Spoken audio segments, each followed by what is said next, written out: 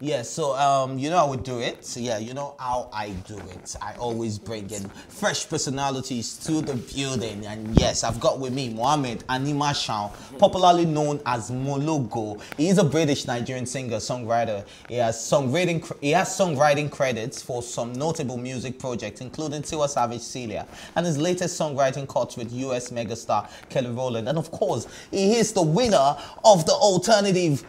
You wanna go on? No, of the alternative song of 2021 and the 14th edition of the Headies. Ladies and gentlemen, boys and girls, whatever you're doing right now, drop your cup of tea and give a warm welcome to man like Moelogo. Welcome, welcome. You're the first one to actually introduce me as like my first full name. Oh yeah? Yeah, Mohammed, yeah. Animashaun. A lot of people don't know that, but yeah. It's a nice name, Animashaun. That's me. Thank you. Thank you. If you want me to remove my chair and go and sit down, since it's you that brought persons, you that also did, should I go and I feel this type of way. I'm not feeling all right. Should we do the introduction? No, please. No. All right. So, but yeah, I'm excited to have you on the show. I'm so excited, man. Yeah. Welcome and congratulations on your award. Yeah. How did you feel about that? Were you expecting it? I was not expecting it at all. I just felt like, you know, I was coming to Nigeria to do some work over here, see family, and you know, I knew I was nominated, but I didn't know I was going to the award. So when they told me they'd been looking for me for the it was 3 days before the award show, I got a message, email that we're looking for you, are you going to come to the award? I said, why not? So I went there, done my red carpet. I actually thought somebody else was going to win the award because the category was amazing. You know, and big shout out to the Cavemen and Basky, Lady Dunley, I think Dina Ade and Olu, and those amazing people. So when I heard my name, it was, because what I said to myself, that if I had won, there's something I would say this, but when I won, it was different. I didn't know what to say, I was just shocked. So it was amazing. So you're telling me in 3 days you got the outfit? Because I need to talk about that outfit. I didn't bring anything, I didn't bring anything to Nigeria for any award stuff. So Fazza, she's a friend of mine, she introduced me to a stylist, his name is Joe Parson. So I went to his house. He made them already. He had them ready made. So I saw them. I said, you know, I like that. Just use that. Well done, Joe. It was nice. Yeah, it was a nice outfit. I'm like, because a lot of men are just like, so now I was like, thank God, Joe, who's this person? But never actually somebody. And it was simple as well, you know. Yeah, I just wanted to keep it simple. Yeah.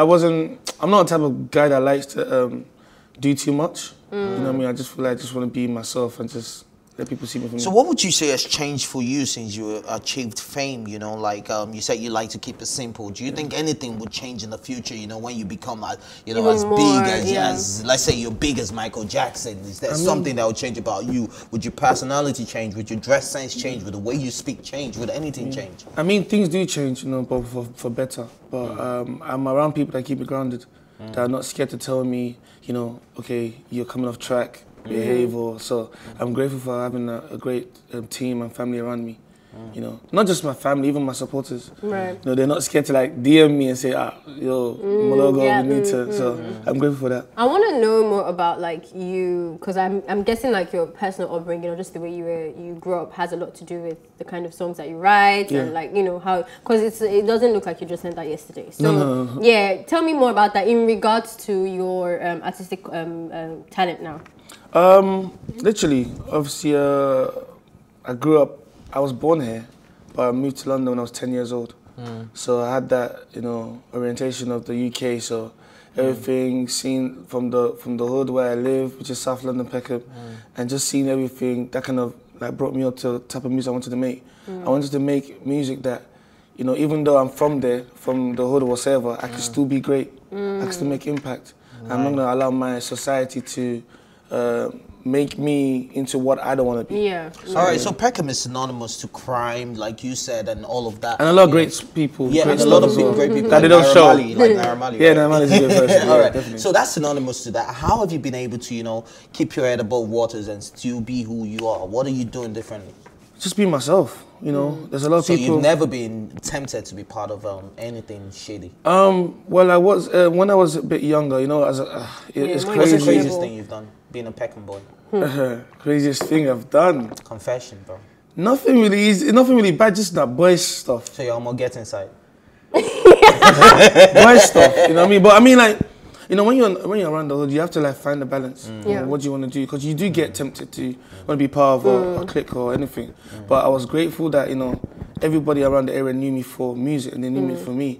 So I never got troubled or anything. So you say music saved your life? Literally, yeah. 2 questions though. How did you get exposed to music? I mean, most people grow up listening to music, right? But how did you find yourself even making music a more serious thing? Like, did your parents encourage that? Did you have somebody who you met that was like, oh, bro, you're onto something? Like, what inspired that? It sounds a bit cliche, but church.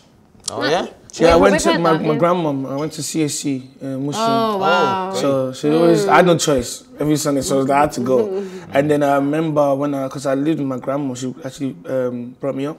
So my mom was in Cyprus studying.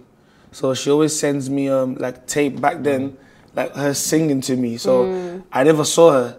So all I could just say is her voice and pictures. So when I finally saw my mom, which was in the UK, it was like a big moment for me. Oh my gosh. All right, so big shout out to Quincy Jones for amplifying this question, right? Because we really want to know, you write a lot of songs for people, right? Which one would you say you prefer doing? Do you like being behind the scene, writing great songs for people? Or do you like writing the songs for yourself and putting them out there? And which one makes you more money, of course? I love everything because it's God-given talent, man. It's not by my power. You know, I just love the fact that I can bring someone to life, or I can use my talent to help somebody else as well. So I'm grateful for that. I have a question, sir. So when you write a song, how do you know this is for me or this is for somebody else? And when you say this is for somebody else, do you have a particular person that you're like, oh, no, not just anybody else. Like, I need this person to sing that song. It depends on the brief. It depends on, you know, who's looking for a song. So sometimes you get, someone might tell you Tiwa's looking for a new song, Adekunle's looking for a new song, or Kelly Rowland's looking for a new song, or Beyonce, or like you get different So that one briefs. is different. You have to write for that person. So like you, they might give you briefs sometimes, or they might just tell you, just give us something. Big, even called Beyonce. You know Wait, so are you saying that you've never just written songs and then you're looking for someone to sing the song for you? Yes, I have. Oh, sometimes I'll wake up like 3 o'clock in the morning and I've got this idea. I'll just write it and I know that I'm writing for that person. And I can hear someone, I can hear that person in the song. Okay, cool. Okay, so you know, you don't have an NDA, of course. So can you disclose some of those people and some of the songs you've written for people? In case some people are wondering, what's in don't write? Well, I started working with Tiwa. The first time we worked was on Getting Now with by Sultan. She now did a remix with Marion. Then after that, we worked on. I've done a few remixes for her that she did with Sean Paul. The one with Sweetie, and then. That's how you say that name.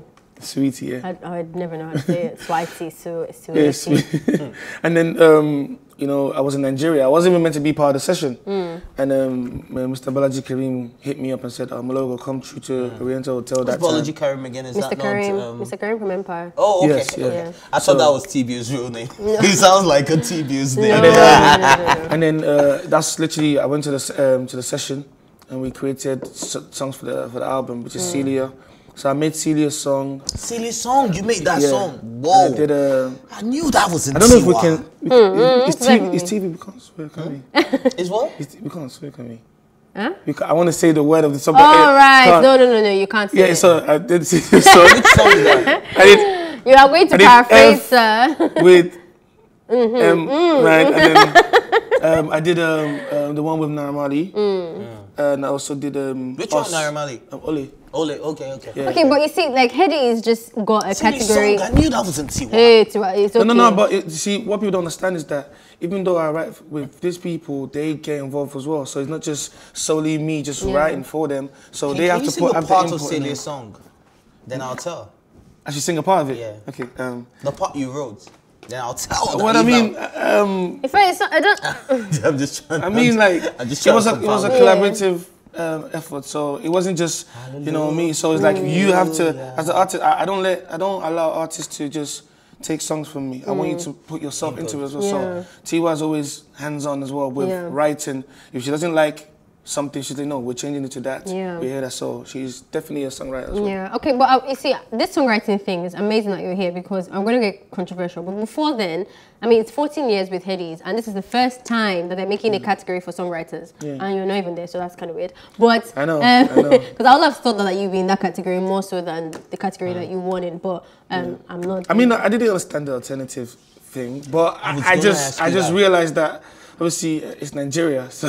Even Nigerians, we are confused by that. Because I was going to ask you that. Do you think your sound is actually alternative? No, I mean, I wouldn't describe it as that. I think they'll put you in that box because I don't live in Nigeria. Right. So they see it as like, oh, you're an outsider, so you're alternative. What's your take on award shows? They're good. I mean, obviously they do give us that exposure to allow people to understand. But you let an award define who you are as an artist. No. Of course not. He's going to say, yeah, it's definitely going to make me change who I am. It's not going to But I mean, it does have a big factor in people knowing who you are. Obviously. They don't know who you are as well. But please, I've not even actually landed my question. 14 years, and this is the first time they're doing songwriting. And so what Twitter tries to tell you that it's because people are ashamed of stating out loud that, oh, I write for other people and they have not blown. That's another theory. Or I write for this person and that song I really like is never really that person's own. So can you help us to straight things out in regards to both ideologies? Like, what's wrong about that? What's correct about that? What do you think about that? I mean, I'm from the UK, so it's a bit different. You know what I mean? So it's like it depends. You know, I can be writing a song for you, and you can tell me, oh, Moelogo, I don't want you to tell people that you wrote the song for me. Now it's not up to me to say, you know what, I want to agree to that or not. So there's different factors to that. But I feel like it doesn't matter, man. I mean, like, you know, if Adekunle wrote me a song tomorrow, I'll tell the whole world he wrote it. It doesn't take anything away from me because I still have to put that. I still have to bring that song to life. Yes. You know what I mean, it doesn't take anything away from the artist. If someone writes your song, it just means that person can write how you're feeling for you at that moment of time. You know what I mean? So, but what about the flip that you write songs for people and they blow and they maybe also write songs for yourself? Because that happened with Kelly Rowland as well. Everyone was complaining that she write hits for all these people. Neo too, same thing. And then she doesn't write that. Do you not think that it's possible to just be in a safe space and call yourself a songwriter and be good at that? Like, yeah, you can do that, but you can do more. Yeah, but what if you're not doing well with the more? But who's not doing well as a songwriter? No, okay. So what's the struggle for you now being based in the UK and releasing music that you want Nigerians to like? The struggle is that I'm not here enough. And understand that in the presence. And why is that? Because I make more money in the UK. You know, I mean, I love being Nigerian, and I take that flag as in on top of my head. Like in the UK, they know me for that. You know, I remember when I started doing, you know, putting Yoruba to music, and people in the UK like, "What are you doing? This is not going to work." But I'm like, it is going to work because this is my culture. This is my my experience, and it was amazing, man. Just to see everything come. There's a lot of conversations around Briticooks, as we like to call them, British people who are also Nigerian, where you kind of take the culture but not really associate with the culture. And we start to have that conversation when we have like political tension in Nigeria with things like NSAS or things like that. We see maybe people saying, I'm not part of it, so I don't know what to say, or just removing themselves, but then also kind of abusing and using the culture, kind of like what white people do with blackwashing. So it's kind of different because you are still part of us and you are Nigerian. But I don't want to... when they sing songs like... I know that song. It's like that. I have my own opinions about that. I don't think it's possible for you to abuse your culture because it's your culture. But I want you to tell us, since you are actually living in Britain, do you think that it's actually a thing where people would just use Nigeria for what's beneficial and then pick and choose when they want to support their people? I mean, that's everywhere. You know, people look for opportunities in different things and say, oh, do you know what? Let me be Nigerian today because it's cool. Hot, And don't let me be Nigerian because if I speak, you know what I mean? But for me, I can only speak for myself. You know, even though I live in the UK, I always make sure that I know what's going on here, and I always stand with my people. I'm not ashamed to be Nigerian anyway. You know, whether I'm cool or uncool. So I'm not selective. All right, so we have to let you go, but we'll be playing a game with you real quick. But before we do that, tell the people what should we be expecting from Moelogo in 2020? Yes. Where can they find you and, you know, new works? Well, right now I just dropped 2 EPs last year, titled Me and Myself. So go listen to it if you haven't heard it. I've got a new one coming out titled I, the EP. You have a lot to say. And it has a lot of features in it, amazing features. Drop feature. I really can't. I want it to be a surprise, like, you know, everyone sees it. Okay, give us the letter or the name of the letter or something. One of them is a really good friend of mine. Who's that? What's his name? I've got a lot of friends. Yeah, you've got a lot of, so tell us. I which of can't. them. I just have to keep people on the edge. You know? I did click. Okay. Well, I have a lot of friends. Tiwa Savage. Tiwa I have a lot of Savage. friends. What's But the yeah, favorite new EP for? coming out. New EP coming out. More songwriting as well. When is it coming out? When exactly? Hopefully, different this See, year. you're on tea time. Yeah, We tea. spill tea on Okay, this table. okay, You but gotta I don't give want us to. I don't want to give you. I don't want to something. give you a month and then it doesn't come out that month. That'll be. You don't want to pull a That'd be a whiskey. don't know. disservice. You know what I mean? That'd be a disservice. Right, okay, fair. With social media, can we find you? Can we support you? You can find me on Twitter, Moelogo, which is Moelogo. On Instagram, same thing, Moelogo. Facebook, Moelogo1. Just type in Moelogo on Google and you What definitely artists see would it. you like to work with, you know, like in Nigeria? In Nigeria, Maybe write for them or sing with them. Sultan. Oh, That's nice. like, it's actually like my industry dad. Oh, That's what I that's call him. really when- Alright, so when we I'd speak. like you to sign us out before we play the game with you, you know, just do an acapella, you know, telling Sultan how much you want to do a song with him. I should say to him. Yeah. Ah, wow. Now I speak to him already, he knows. He knows, but Yes. we don't know. We, So where's the we want to camera? know. Maybe he might be watching. That's That your one. camera. Sound Sultan, this is your son. You have to sing. I should sing to him and say, Sound Sultan. Yeah. Sound Sultan, this is your son. I want music with you. Sound Sultan, this is your son. Yeah. All right. So, you know, speaking of songs, we're going to be playing Song God. Association with you. Do you know what that is? Yes, I do. All right, so call. That's the first one. Call. Wow. Oh, okay. Call. Star Plus. Call my Sing it. name. Let's go. Heard you call. Why are you helping him? Fair, he's not win that point. Okay, all right. But there's a melody starts with that has to be. Oh yeah. For you.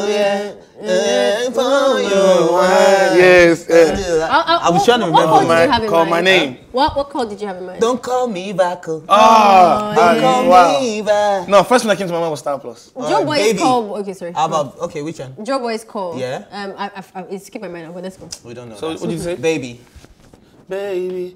Okay, everybody sings that song. Because that's the first one. He has the Love. most baby in a song. Love. Love. Hey, love. What song is love? There's so many.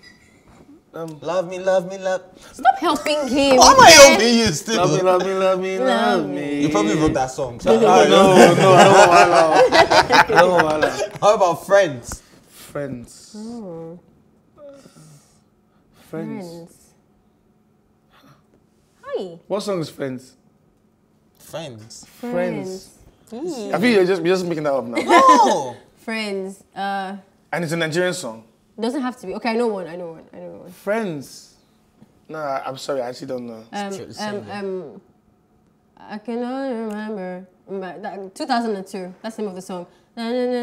But Friends. The song that is in my head is passing by. Can I be your friend? Can I take you out? You don't know that song? I'm just messing with you guys. I don't know That what song that is is. No, 2000 Marie. I can get it out. Are you sure there's actually a yes, song? Yes. There has to be a And there's song also with another Friends. song that says, can we just be friends? All I need in this life is that.